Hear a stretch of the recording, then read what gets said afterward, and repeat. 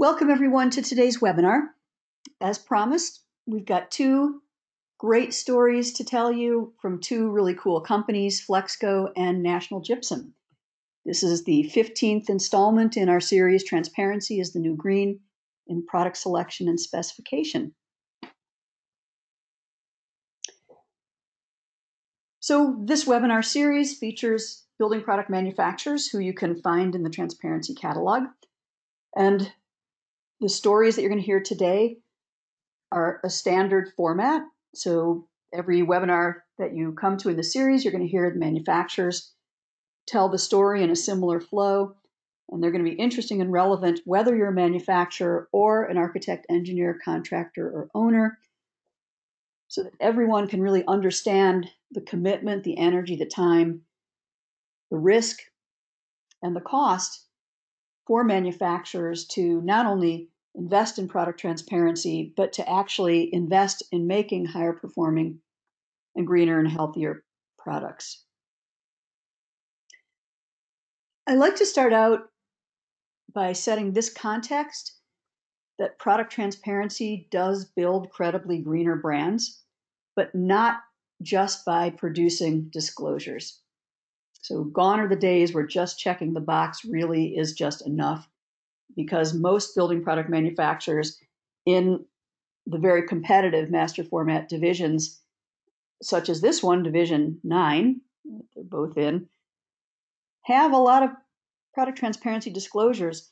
What really differentiates a brand is when they can tell stories about what they're actually doing inside the organization, in their facilities, to improve and make plans to improve and be able to explain what that means relative to how the disclosures are delivering results.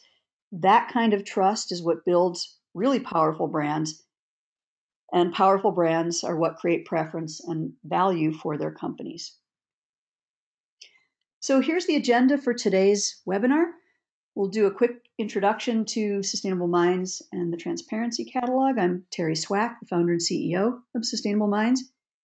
Then we're going to go right to Ann Doherty from Flexco, and then to Amy Hockett from National Gypsum. We're going to do a demo of the Transparency Catalog, both manufacturers' content, how to use the catalog to be able to find products and manufacturers super easily, whether in your early stage design or you're into the specification phase.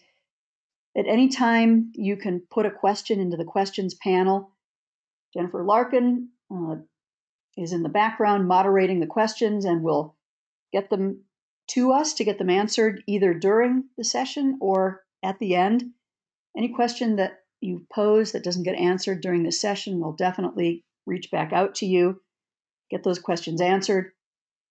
The webinar is being recorded, and tomorrow when we send the follow-up email, you will get a link to that recording, and you will also be able to request a PDF of this presentation deck if you so desire. And with that, a little bit about Sustainable Minds for those of us who are new to us. We're a cloud software company. Our focus has always been in the environmental space, building two product families to help manufacturers design and now market greener products. We have deep expertise both in life cycle assessment and material ingredient disclosure, as well as cloud software design.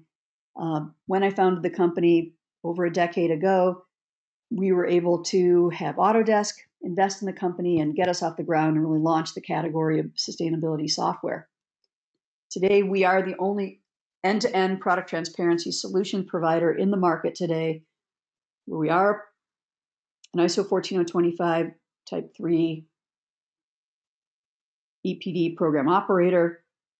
As I said, we deliver LCA and material evaluation services, and we've developed a whole family of transparency reporting tools that help building product manufacturers take those stories and the results from the disclosures to integrate product transparency into product marketing So for building professionals looking to select and specify products for greener and healthier high-performance buildings, we've made it super simple for you to find all the brands in North America across all master format sections, investing in product transparency. And in fact, there are so many manufacturers today, finally, in 2020, you'll see there are over 1,400 building product manufacturers and industry associations now across more than 750 master format sections. The other key point we like to make before we dive into these stories to contextualize it even more is that environmental performance and material health are performance criteria that sit alongside functional performance, cost, aesthetics, safety. They're criteria that people use to make decisions about products. But we believe in Sustainable Minds that product transparency information should not be delivered separate and apart from all of the other content people use to make decisions, like functional performance, aesthetics, specifications, safety. All of that should be delivered together because people make trade-offs to make decisions. And everybody has their own methods for making trade-offs. But the primary purpose for manufacturers to invest in doing LCAs and material assessments is for their own personal knowledge, to be able to benchmark where they are, understand what's contributing to those impacts or to the material risks and hazards, so that they can plan for improvements in an ongoing way, which is what really the industry is looking for. And then only secondarily are LCAs intended to be used to create EPDs and material ingredient disclosures used ultimately to be public facing. But the primary purpose for manufacturers is to understand how their products are performing. So then they can improve them and tell those stories. And so the Transparency Catalog is really designed to revolutionize green building product selection specification, so you can find those brands and reward them by selecting and specifying their products. As I mentioned, there are over 1,400 companies today, and we're going to do a quick demo at the end of the two presentations today to show you how easy it is to find manufacturers and their products. And you're also going to see how we've created a standardized template for each manufacturer to tell their story, their market position, for you to be able to contact them any way that they want them to be able to have you contact them. And here at the core of the listing is the product table where manufacturers have organized their products. It's a matrix organized by master format section horizontally. And then you'll see when the listing opens up, all the products in that master format section. These are going to link to the manufacturer's website, and you'll be able to see in a glance which types of product transparency disclosures they have for each product. You'll be able to link and get to each of those disclosures. And in a glance, you're going to be able to see the results of that information in a very high level way. So you can drill in or not, but know what they've got for that product. We'll take an even deeper dive. There's some interesting social media tools that make it easy to share. Access to the 3-part specs, which is going to make it really easy for you to spec. You can see correlated with the master format section. Without further ado, I'd like to introduce Ann Doherty, who will tell us her story and the story of Flexco's greener and healthier products. Thank you. Take it away. Thank you. Hey, I'm Ann Doherty, General Manager of Sustainability for RHC family companies. Flexco, American Made Flooring, is a part of RHC. And PE there stands for Professional Engineer. I'm a registered engineer. The journey to sustainability, to becoming a sustainability general manager, let me just tell you really quickly, background, education, chemical engineering, and bachelor's and a master's in manufacturing engineering, and then 35, yikes, years of work experience. My current responsibilities are, for RHC and Flexco, sustainability, GPO, which is Group Purchasing Organization contracts, and writing CEUs, continuing education units. We are not a big company, and so I have the opportunity to wear many hats. My path to Flexco has included consulting, the hazmat suits, cleaning up Superfund sites, and designing air treatment systems my first 9 years, and then went to work for a trade association, Portland Cement Association, representing cement and concrete outside of Chicago in Skokie, Illinois. Founded my own company, which is a tourism company, which worked on food education. We did farm tours, farm to table tours, did that for 8 years, went to work in a university facility department that was Xavier University in Cincinnati, and now working with manufacturing sustainability with Flexco and others. Why sustainability interests me? Originally, I was a chemical engineer who solved environmental problems. Over time, environmental technical engineering has become sustainability as it encompassed community relations, economic issues, and in the last decade, social justice and issues of fairness. It's a great field to be in. The company history of Flexco is it was founded after World War II, originally made tires, and then it switched to flooring. It was bought by a British company, and then for almost 20 years now, it's been part of Ropey Holding Company. That contract was signed on 9/11, literally, it was signed on September 11th, 2001. The folks who flew to Alabama to sign had a harder time getting home. Flexco is located in Tuscumbia, Alabama. It's part of the Quad Cities, including Florence and the famous Muscle Shoals, which is a celebrated musical place. Who cares about transparency? This is a great question. The people that care at first, and the reason I was hired, were that sales and marketing were getting the calls. How do we fill out this lead form? Do you have this document or that document, EPD or HPD or floor score? So the calls, the questions were coming in, and everything that's got a question mark after it here is because there were questions coming in from our customers from the outside. Then the folks who keep track of the calls and emails coming in, the customer service reps, got the call. So it wasn't just the field representatives, it was now the service reps answering questions on a daily, minute-by-minute basis, being asked about sustainability questions. And then, sure enough, our distributor partners, the folks who carry our products everywhere on the continent, around the world, were getting the questions about sustainability.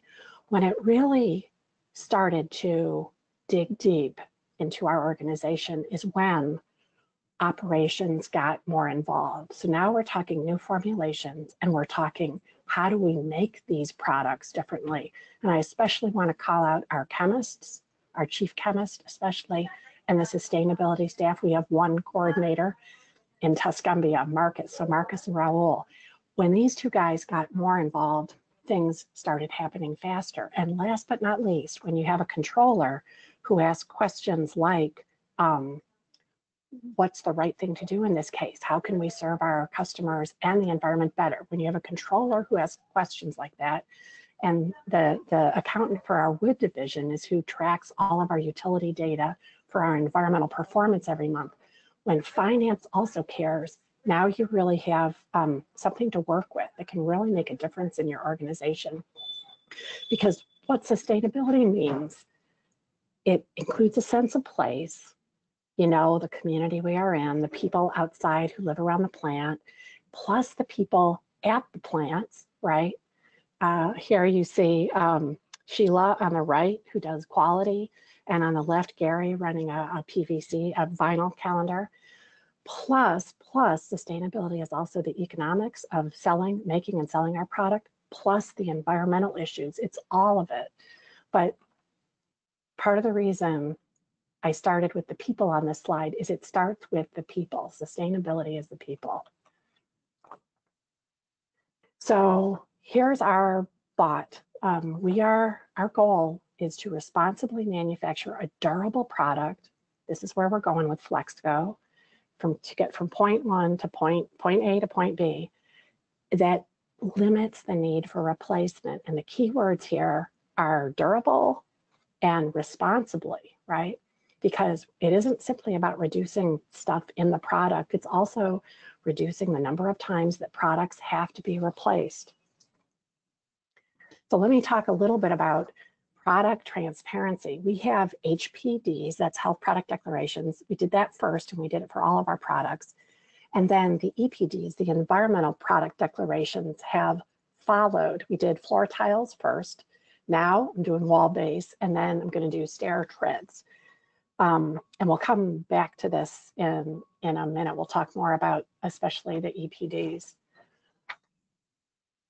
Here's some of our products that have these transparency documents. So case study number 1, and I am working on another life cycle assessment now for this product, and I'll tell you why in a minute. The EPD is available now for ToughFlex. It took 2 years of research to learn how to take high quality waste like sanding dust from our processes. It was already vulcanized rubber, right? And make a new vulcanized product out of it. That is what this ToughFlex product is. It's also redless, chemical free, and it is certified with high recycled content, greater than 25%, and high bio-based content, greater than 30%. And those are certified respectively by SCS Global, does the recycling, and USDA, Department of Agriculture, does the bio-based content of 30%. This is an amazing product where we can use our waste from our plants, and we can also take back materials from facilities that are bringing material that the old flooring or old wall base or old stair treads are coming out, and we can make a new product out of it. Our second case study is IMO, that's the International Maritime Organization, our IMO rubber flooring. And why am I mentioning this in a sustainability talk? Well, sustainability, like Terry just said, is also keeping people safe, and in this case, sailors safe, right? The IMO flooring is certified by the International Maritime Organization. It's made in the US. It has renewable content, and it's also redless, chemical free. And it also, in a fire condition on board, produces steam, not toxic smoke. This is part of sustainability. It's about people. And our third case study, and just this is something that is true of resilient flooring products, but Flexco rubber and vinyl products hold up to cleaning and disinfecting chemicals recommended for healthcare. That's list N on the EPA CDC website. And because those cleaning and disinfecting chemicals are increasingly used by education and government facilities also, this has become really important in our sustainability story. You know, cleaning, that's separating the dirt from the surfaces. Sanitizing is defined as reducing germs. Sometimes that means cleaning off some dirt, and also partial disinfection because the germs have come with the dirt. And disinfecting is the very serious chemical process of killing the germs. So we have wall base as shown here, and beautiful resilient flooring, and then also some stair treads, that's some vinyl tile and healthcare on the right-hand side. All of these products, extremely easy to clean, and they hold up to the cleaners and the disinfectants. So our key learnings and insights, the process of doing sustainability, that's all of it, the environmental performance at the plants, developing new products that meet a greater sustainability need of our customers. This process has educated a larger group at the company about our products and operations, right? People all know part of the story. Now many more of us know the whole story.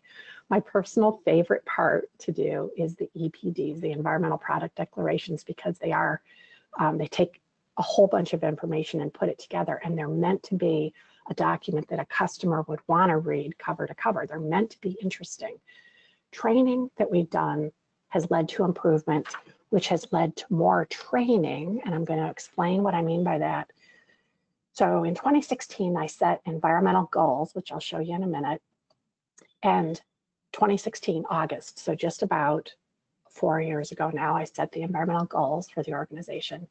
We achieved our goals, which were set for the year 2025. We achieved them last year.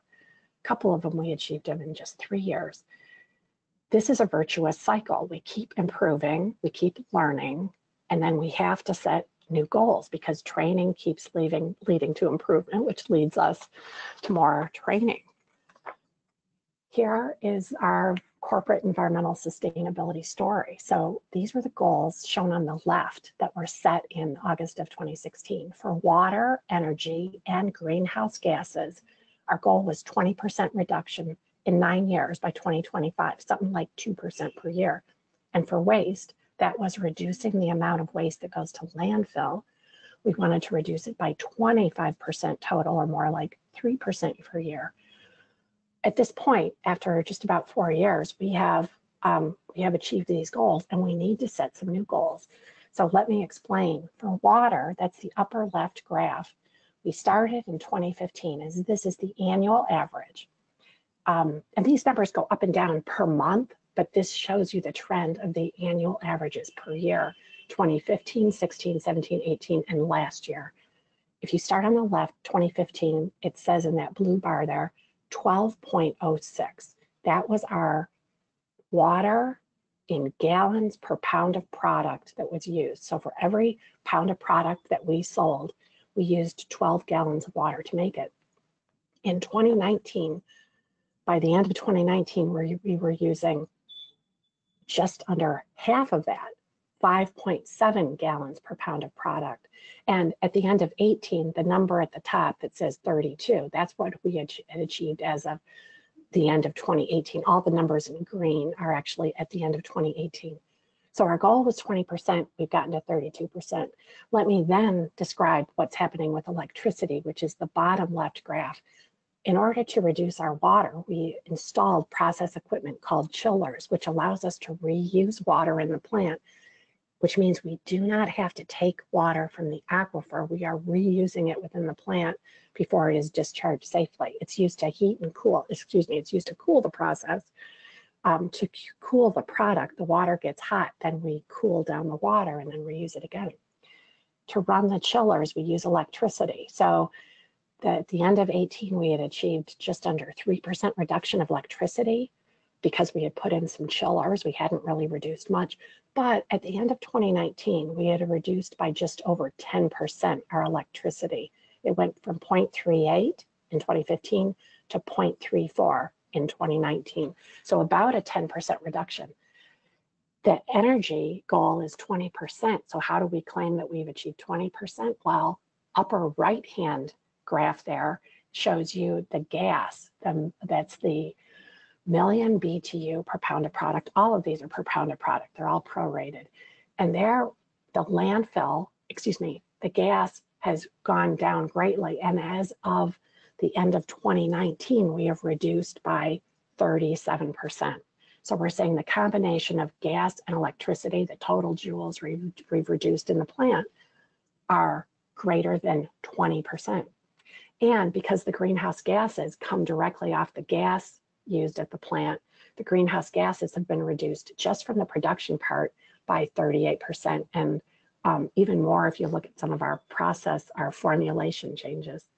And last but not least, the waste landfill is shown in the bottom right, and we have exceeded the 25% reduction in waste that we want. We're up to 30 or a little bit more, 30% reduction in waste landfill, and that's over the last 4 years.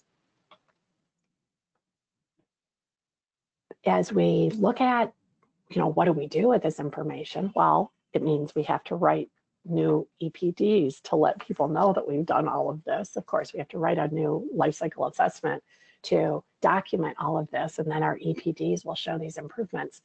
But we've also been able to report our progress through being a member of the LP50, that's the Living Product 50. It's part of the International Living Futures Institute. These are the folks that bring us, the red list, declare labels, the Living Building Challenge.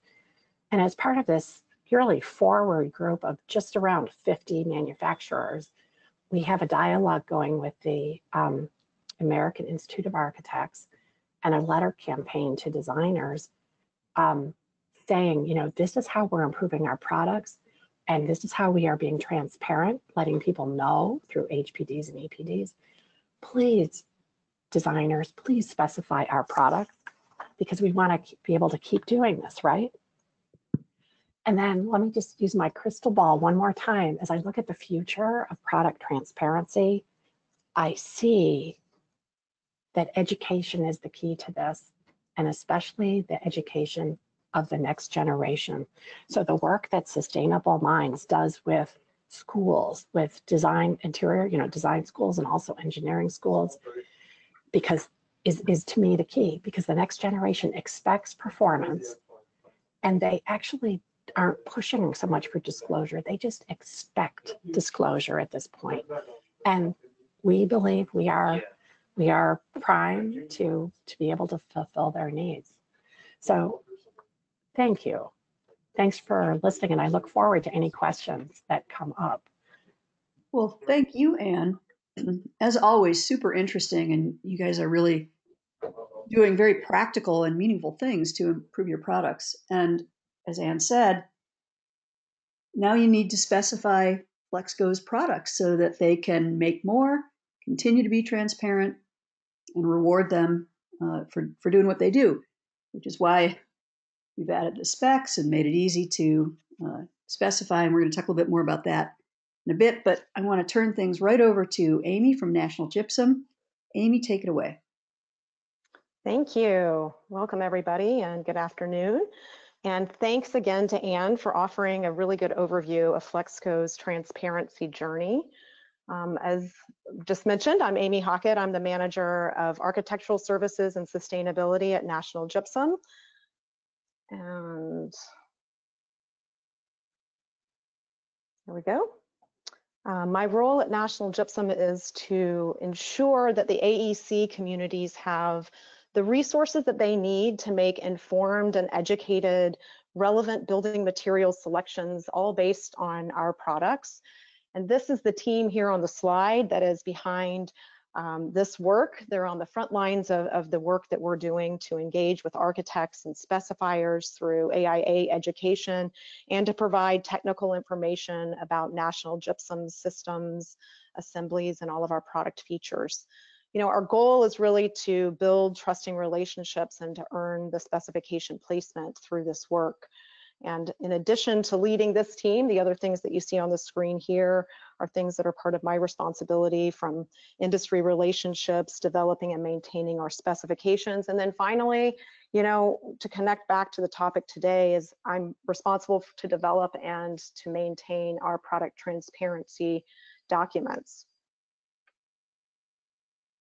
And similar to Anne, like, how did I get to this place in my career, and what happened before I got to National Gypsum?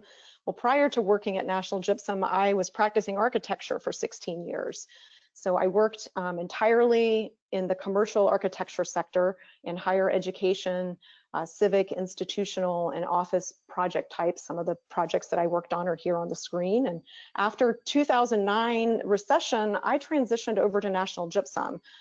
It has been a transition from being a generalist about products to a specialist in one product category, gypsum board. It's really pretty difficult to be an expert in multiple products when there are so many different products and different product categories installed in commercial buildings. So it's been an interesting transition. And to connect this story a little bit back to sustainability, my architecture training did include sustainable design fundamentals, but it really wasn't until I was working at Gensler that I started to align those lessons into professional practice. I worked on my first and my only, I hate to say my only, but my only lead project when I was at Gensler. Here it is in the middle with the flags. It was a visitor center in North Carolina. And today I continue to use these foundations to influence the product sustainability messages and platforms that we have at National Gypsum. Here's a collage of different images that represent a collection of events or influences that have made me a little bit more aware or interested in sustainability and also healthy buildings. These have all somehow inspired me or stretched me, challenged me, and made me think differently.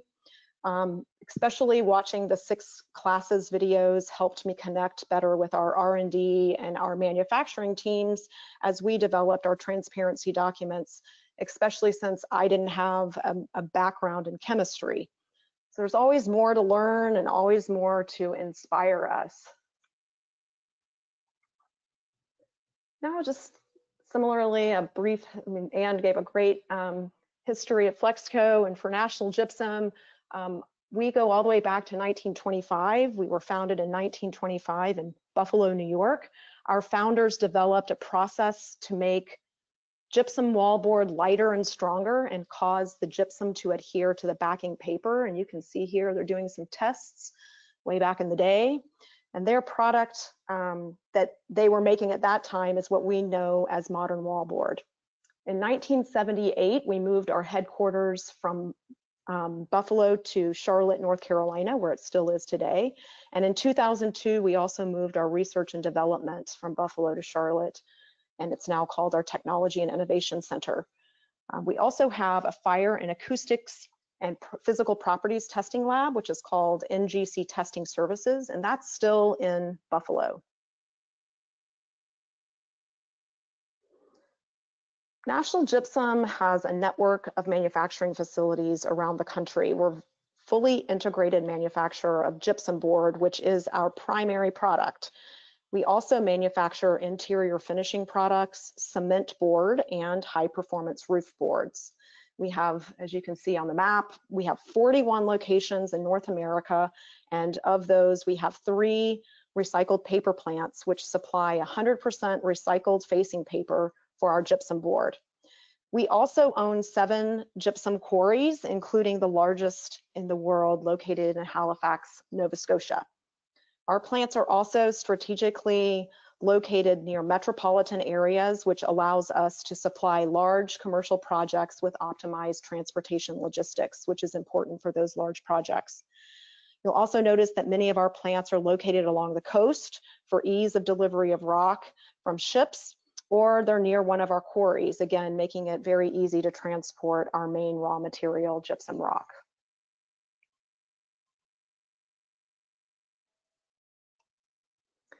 Because our products are just one component of a larger assembly, so think about that we are part of a wall assembly that also has studs or a floor ceiling assembly, where we are one component of that larger assembly. The systems testing for our products is very important. We maintain a very large portfolio of fire and acoustical tests to verify our products meet code requirements and architects' design standards. The reliability of our products is based on testing our raw materials as well as our finished goods at our Technology Innovation Center and at our testing facility in Buffalo, New York. You can see some of those buildings here.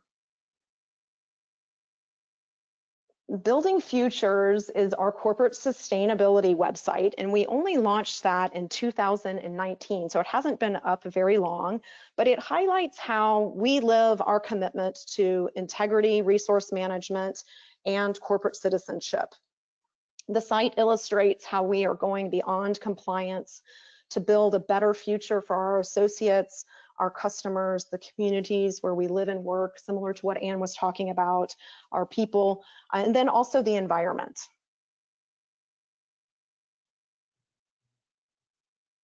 Something that sets National Gypsum apart is our full line of gypsum board that represents all categories for commercially specified products. And this is important because, again, the products that are specified for commercial projects have multiple projects, have a multiple gypsum board from a single source manufacturer. So those products need to come from one manufacturer. And so that's important for us to have that full product line. And we are really committed to offering the products to meet the requirements of high performance buildings. As Terry was talking about earlier, that transparency documentation is one of the components for high performance buildings. Along with the transparency disclosures, also we have a line of purple products that represent our mold and mildew resistance. So those two together, along with many other features, do help us be part of high performing products. And we're recognized as a leader in the industry for customer service and product quality. And product innovation is based on the requirements from our customers. So we really are listening to them all the time. Our breadth of systems testing, which is something that I already discussed, is important, as well as our mold and moisture resistance. And those are kind of baselines for our high performance products. And from there, we've developed abuse and impact resistant products. So you'll see here as we're going up the chart here, we've got some mold resistance and some durability to really help with wall integrity in high traffic areas. And then we developed some sound dampening products. So as you're talking about acoustics, we have a product line that's called our SoundBreak XP family, which really helps meet the needs of multifamily and medical facilities or any project that needs higher STC wall assemblies. And in addition to our paper-faced mold and mildew resistant products, which are all of these on the bottom here, which are called our XP, we also have a full line of fiberglass-faced products that are also mold and moisture resistant and have a 12-month exposure warranty and can be installed before the project is really and completely dried in or the final exterior cladding is placed. All these products can help accelerate the project schedule, which is also important for large commercial projects. These innovative products are, developed again with our customers in mind, and to provide this full line of products for high performing buildings really does help us in the commercial market. National Gypsum has 4 product lines, and we're going to briefly go over each of those. We have our first one here is our Gold Bond, our Gold Bond gypsum board is our paper-faced and fiberglass-faced products for interior and exterior applications. And we, again, offer that with a full line of products to cover all the different categories. This is our ProForm interior finishing products to provide ready mix or setting compounds, so to finish the gypsum board, as well as textures for complex projects. And we have products for for contractors really here in this case, a wide range of options to meet all of the job specific demands and also for regional preferences. Our PermaBase cement board is a rigid substrate that provides an exceptionally hard, durable surface able to withstand the prolonged exposure to moisture in both the interior and exterior applications. Originally, this product was really for tile backing substrate in wet areas on the interior. And then finally, we have our Dexel roof board product line, which is a high performance mold resistant product that offers structural coverage and flexibility to meet specific low slope commercial roofing applications. So both mechanically fastened and fully adhered. And Dexel can be used as a hard cover board and or a thermal barrier. So we've gone through a little bit about the history, the products, where we manufacture, and now a little bit more definition around product transparency and how we got to our disclosure statements. Frankly, similar to Anne, those questions were coming from the architectural community, and we were being asked by architects through letters and inquiries in order to be considered for specification, we had to have those documents. So those letters and the pressures that were coming from the architects helped us to convince our leadership team that the documents were important and necessary to keep our position in the commercial construction sector. Of course, these requests were also really tied also to the material credit changes in LEED v4. because we didn't have a specific department to take on the new responsibility, and because the request, similar to Ann said, was coming from the sales and marketing customer base, we really were the department that was assigned to prepare and manage the process for these declarations. And so that fell within my department, which is called technical marketing, which sits under the sales and marketing department or umbrella.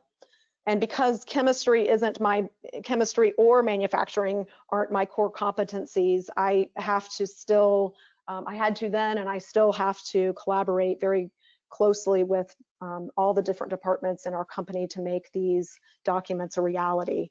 You know, at first we received a lot of questions and a lot of pushback, cost, risk, all those things that Terry was talking about at the beginning.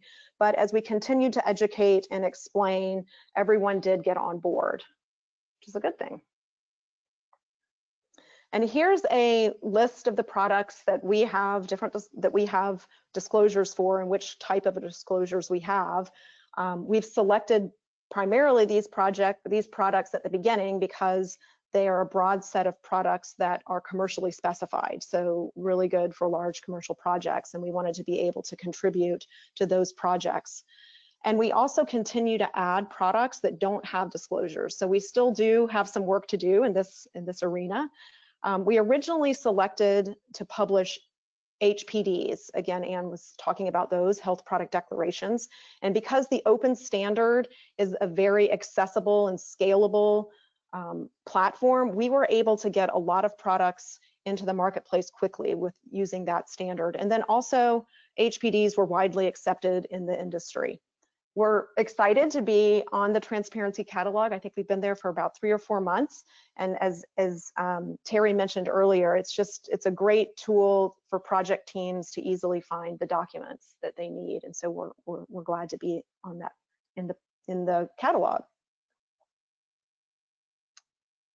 Now for some fun stuff. We're going to go over 3 projects that have our products on them that were part of our transparency journey. At the time we were receiving all the letters from architects, we were also receiving letters from contractors. And that's similar to how Ann was describing her process. Is it came first from the architectural community, and then the contractors were asking for similar documents because they were being awarded projects that were requiring these disclosure documents. So all of these 3 projects that I'm going to go over have several things in common. Our products were specified, the contractor had a close relationship with us and wanted to use our products, and then the architect and the contractor wanted to use our products because of the proximity of one of our plants that could service the gypsum board for the project. And then on top of that, another layer was, in some cases, we didn't have the disclosures yet that were required when these projects started. So this first project, MGM Resort and Casino in National Harbor outside of DC, you can just see the National Monument over here in the background, which is kind of cool picture.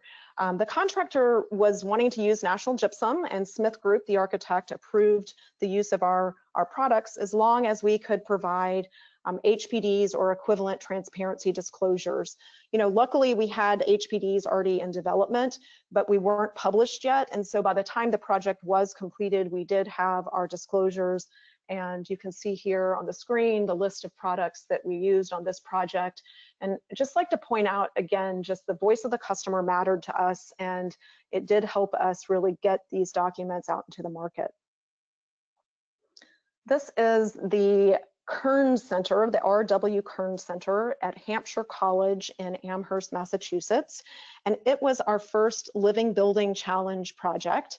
The sustainability consultant, in this case, the sustainability consultant as well as the architect were heavily involved with product selection early in the design phase, and they contacted us and asked us about our disclosures and wanted to know if we had red list free products. Of course, we had also been seeing those letters go around, and we hadn't really dug into that as much at the time this project was coming online.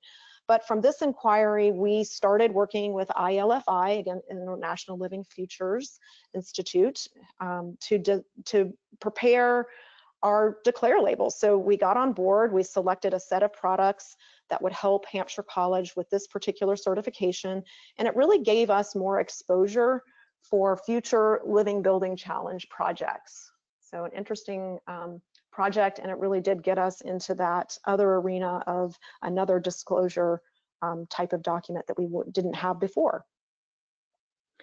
And this last project is the Harvard Science and Engineering campus, which is currently under construction. It's almost complete. You can see here that this is a fairly recent picture, but it is almost complete. And this is a similar story. The contractor wanted to use our products, we were specified, and the disclosures needed to be there in order to be accepted. So during the submittal phase, we had a lot of product disclosures that we were working with. But because we'd already been on the Kern Center, we had declare labels which showed the level of disclosure that they were requesting, which was 100 parts per million.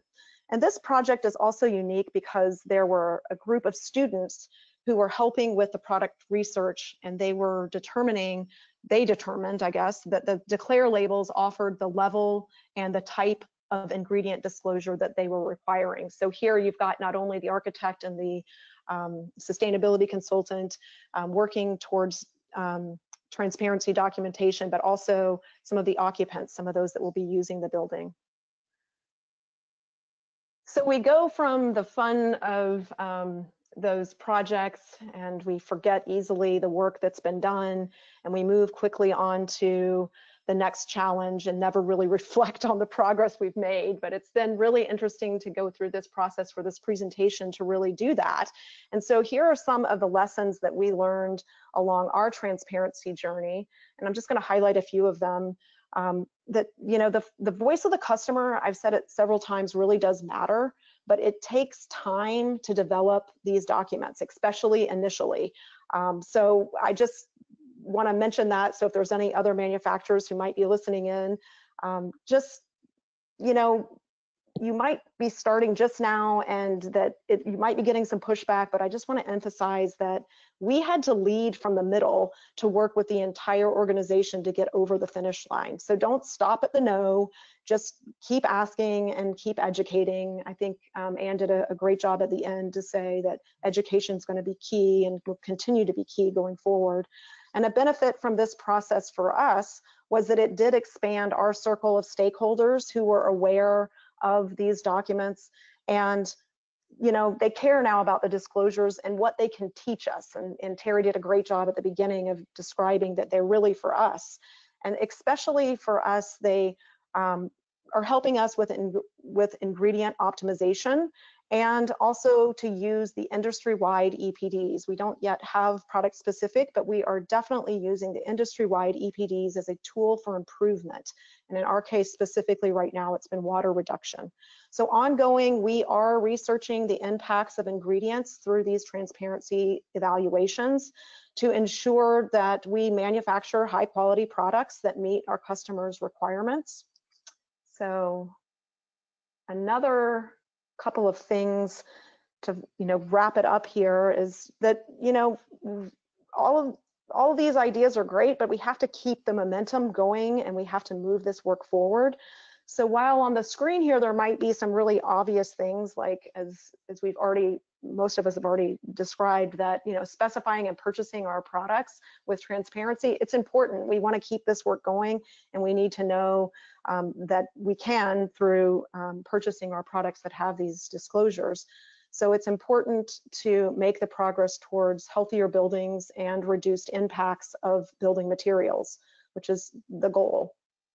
So continued collaboration between architects and manufacturers is key. And one of National Gypsum's core statements is building products for a better future. So we believe that our transparency work is really aligned to that statement, and we are contributing to healthy buildings, and will continue to improve by reducing our manufacturing impacts. So that's it. Thanks for attending. Please let us know how we can help you design and build better.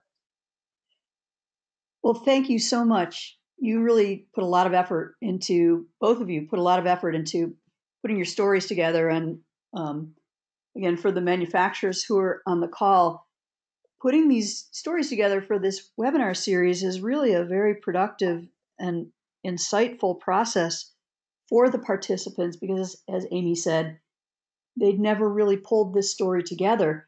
And so by going through the process, they really took the time to be able to evaluate the progress they've made, what they learned, what the drivers were.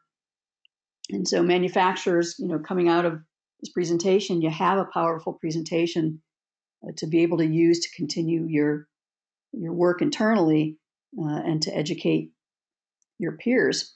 So we're going to jump over to the catalog because we do want to help you select and specify all the manufacturers who have products in the transparency catalog. And I'm going to show you there's two ways to be able to find manufacturers and their products. So I'm going to start first by showing you this handy master format filtering tool right here at the top. And so let's say you're doing research on a project and let's just say you're in the getting ready for specification.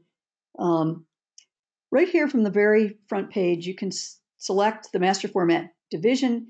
You can even select which section you want to look at right now. Or you might say, you know what, I just want to see all of the manufacturers in Division 9. And then I'm going to go section by section and drill down to find the manufacturers and the products that I want based on the criteria that you want to apply in whatever order you want to get to those results. So notice Division 9 is big. There's a lot of stuff in it. So there's over 375 brands with over 3,000 products. And so now you can use this set of filters in any order you want. So obviously you can page through things, which is kind of going to take forever. Or you might say, well, geez, just show me all of the brands that are actually in this division so that brand filter shows up. And of course, you can select the ones you want and just see those results. Or you might say, well, I'm working on a lead project. And before I even drill into any of these sections, let's take a look at all of the manufacturers who have products with EPDs. So you can filter it that way. And you might even say, because I'm working on a lead project, I want to see all the manufacturers. And that, by the way, filters down pretty significantly. It's down to 119 brands and 725 products. You might then say, well, show me the ones that also will earn me the material credit. And that's going to filter even further. Now it's 16 brands, 254 products, and you can see all the brands that are there. And both Flexco and National Gypsum, which is pretty awesome. Or you might say, let me just drill into each section, and I'm going to show you how the filtering works. This is a big section, Division 0960, because there's a lot of different types of flooring. But we designed the filter so two things could happen. One, that you might find brands that you're not familiar with. And two, that you might find solutions to the same application that you're looking to specify products for that you didn't know existed. So let's say you're looking at flooring. So now everything in 0960 is displayed, 132 brands, over 1,000 products. Now you as a user might say, yeah, I'm not looking for specialty flooring right now. I'm not looking for masonry. Oh, good. Here's wood flooring. I can see there's different types of that. I'm going to come back and look at that. But maybe what I really want to do is look at resilient flooring. So I'm going to turn off terrazzo and I'm going to turn off fluid, carpet, and access. And now I'm just looking at resilient flooring, which is actually a pretty significant section as well. And we'll give the catalog a minute to think about it. And now you can see there's still 69 brands, 439 products, and you can, again, apply any of those filters. Or you could start to scroll, and you're going to see, well, oh, look, here's Flexco. And maybe you've actually never heard of Flexco, but you can see they've got some pretty good stuff, and you might say, let me learn more about Flexco. So you're going to go right here to the Flexco listing, and what you're going to be able to do is, if I click here, you're going to go right to the Flexco website. And for the manufacturers and AECs who are on the call, the transparency catalog is designed to ultimately send you back to the manufacturer's website.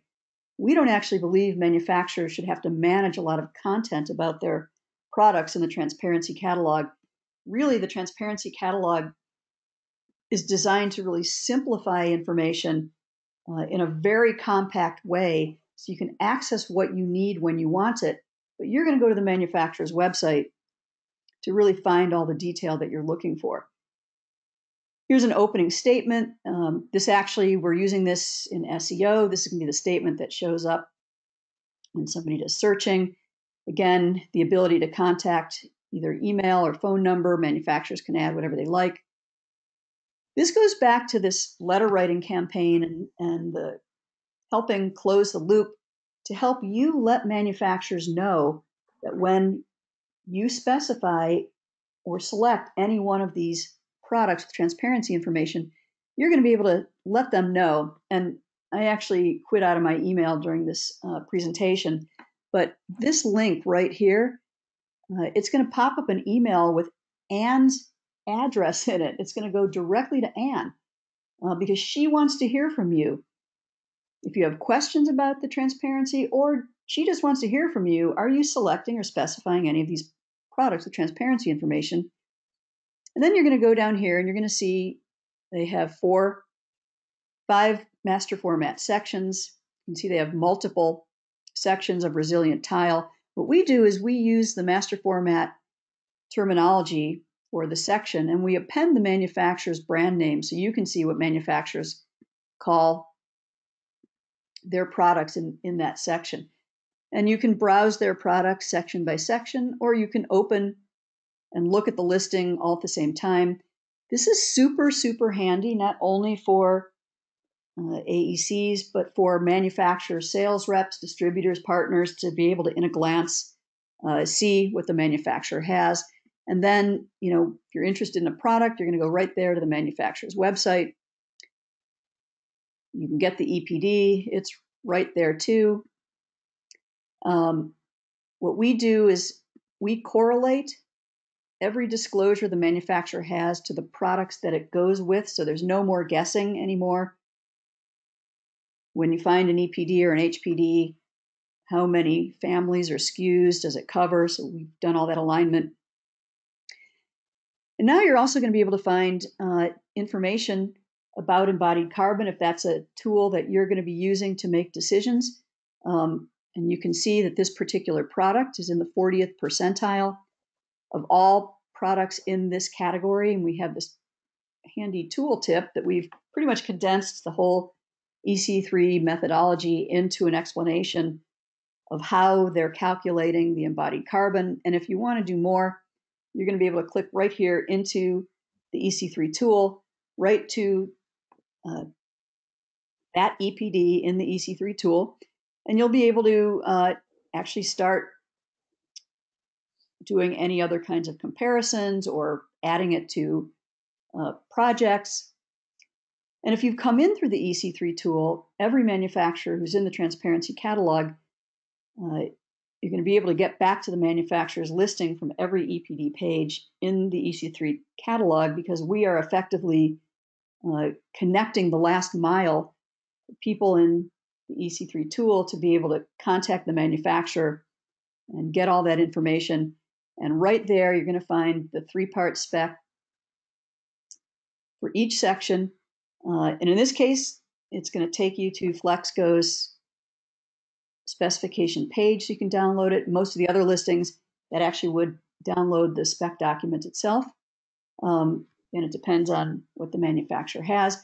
And for all of the manufacturers who are in the transparency catalog, and we'll quickly go to National Gypsum. For all of the manufacturers who are product master spec customers, we are linking that product master spec document. So that section right there, so you can download the 3-part spec. There it is. It's just launching Word, which I'd quit out of, but there it is. There's the spec document. And anyone who has come in through the product master spec site will be able to find all of the specs there. And very shortly, the Deltec folks will add a logo to the transparency catalog. So we are linking back and forth. Anyway, that really brings us to the top of the hour, and I want to thank everybody who came today to learn about National Gypsum and Flexco. We encourage you to find out more. Go to their listings in the catalog. Use the catalog. It's free. There's no login. You don't have to set up an account. And we encourage you to give us some feedback on your way out. And we look forward to you attending the next webinar in July, which I think we're going to be able to announce that it will be Havelock Wool and Excel Dryer, two also very cool companies. So wish everyone a great day. Enjoy the summer. And thank you. Ann and Amy did a great job. Thanks, Terry. Take care, everybody. All right. Bye-bye.